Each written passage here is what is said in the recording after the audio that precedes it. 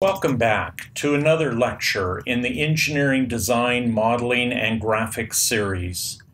Before viewing this lecture, you should have already read and studied the chapter or chapters in your engineering graphics book that discuss manual drawing techniques and the tools commonly used to create manual hand-drawn orthographic views. It is in these chapters that you will discover how each line added to a drawing conveys a precise message. In addition, the various line types or styles have assigned names, appearances, and standard meanings.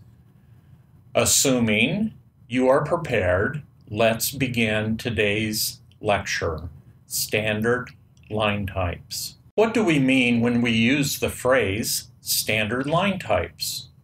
It is the various different styles of lines used on technical or engineering drawings. Each style of line has a standard name, line thickness, pattern, and meaning it conveys when used correctly.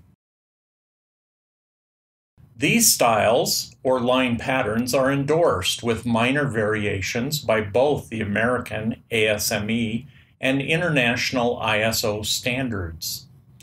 Of the 15 or so line types we will be covering in this lecture, the most important line type is the object or visible line.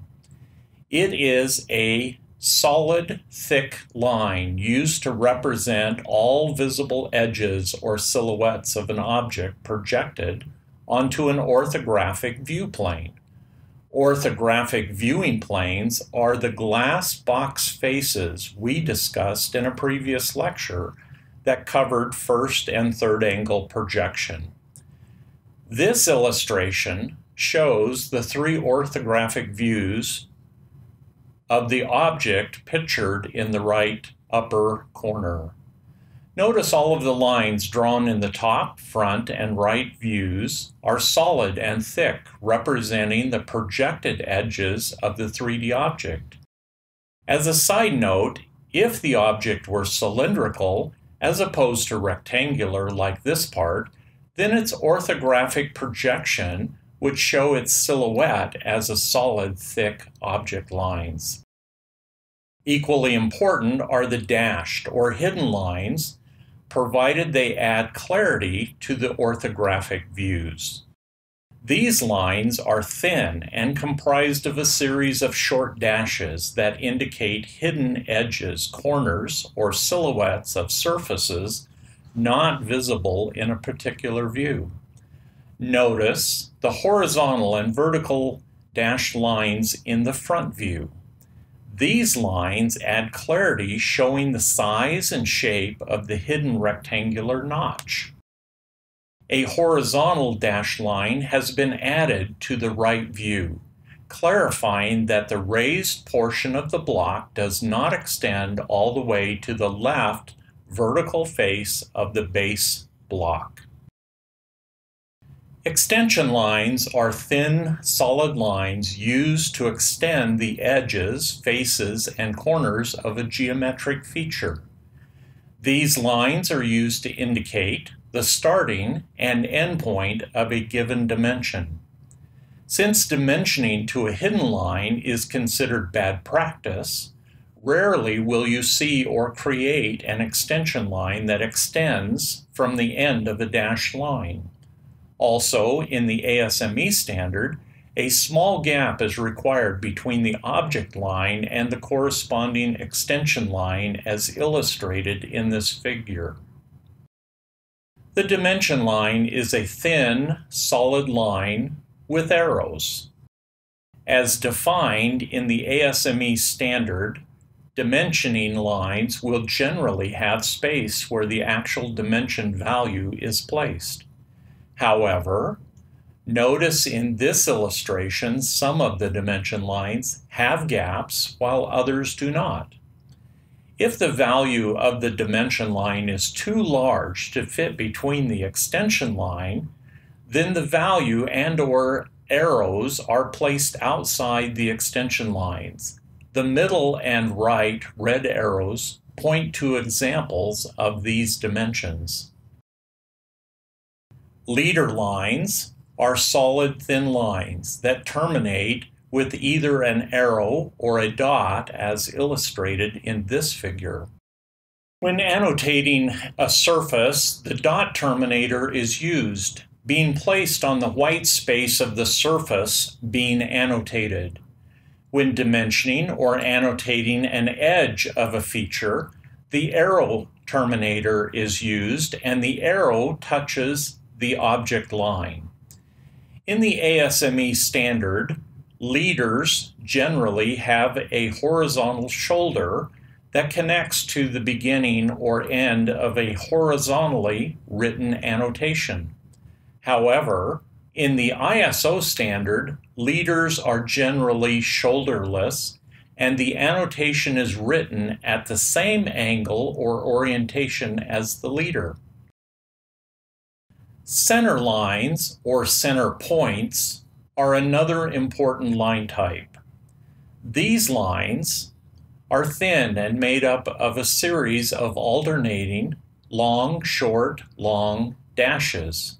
Center lines are used to denote an axis of rotation, whereas a center point is used to mark the center location of a whole or feature. Symmetry lines use as their base a standard thin center line, but add two thick track marks at each end of the center line. The symmetry line has two different applications. The first application is where just half of the orthographic view is provided, stopping abruptly at the symmetry line as illustrated in this figure. The other application is for use in half-image dimensioning. We will discuss more on this topic in a later lecture. The phantom line is a thin line comprised of alternating long, short, short, long dashes. Its two principal uses are illustrated in this figure. First, look at the left object.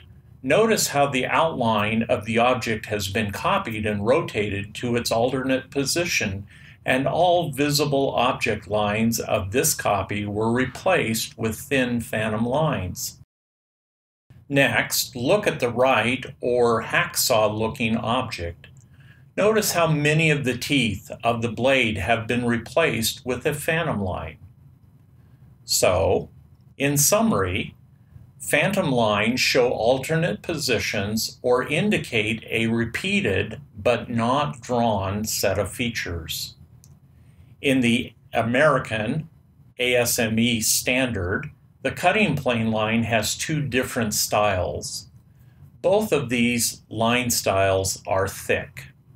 One uses an alternating pattern of long, short, long dashes, like a thickened center line, and the other uses a pattern of long dashes.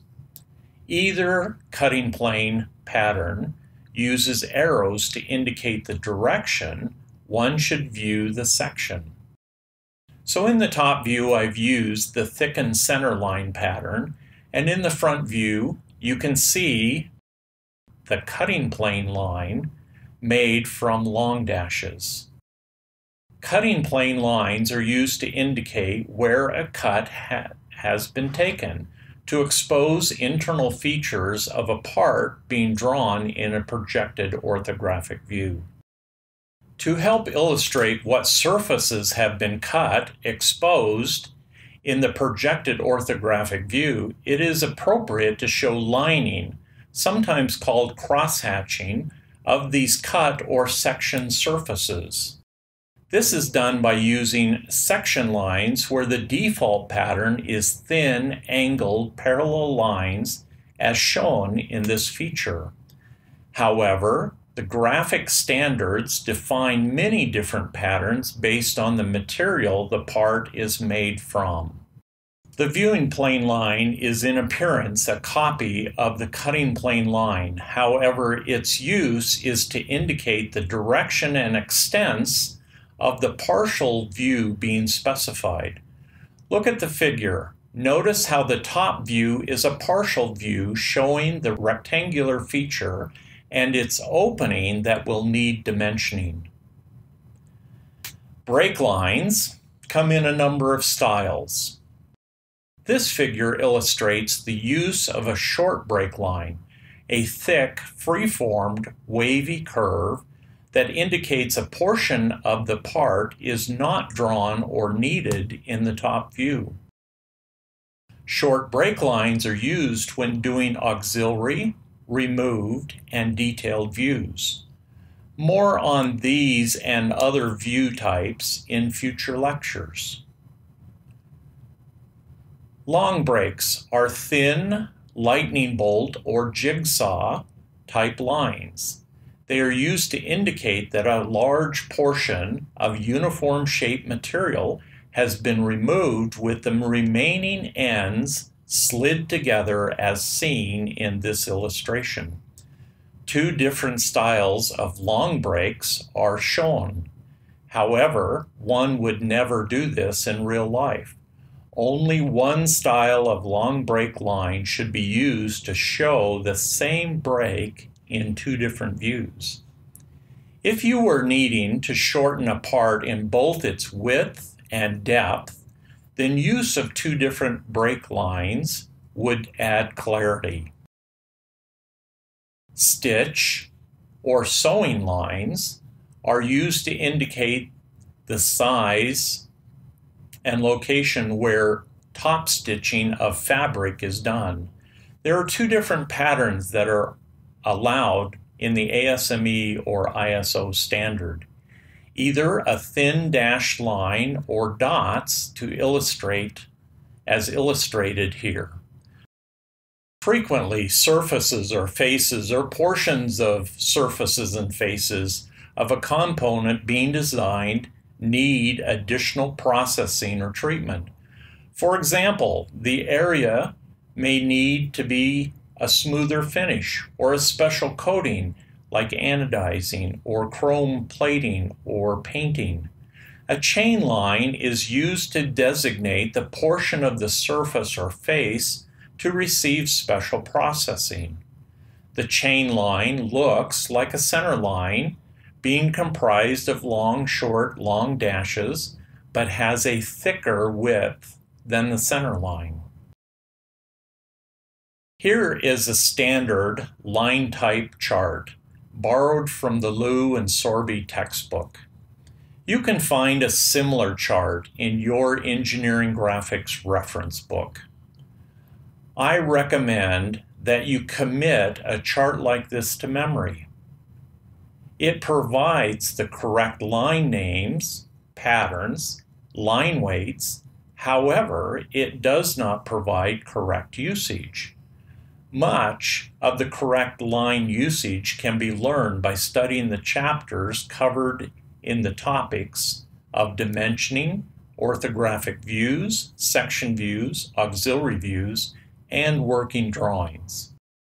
As mentioned a few times during the lecture, there are some differences between the American ASME, formerly ANSI, and the international ISO standards.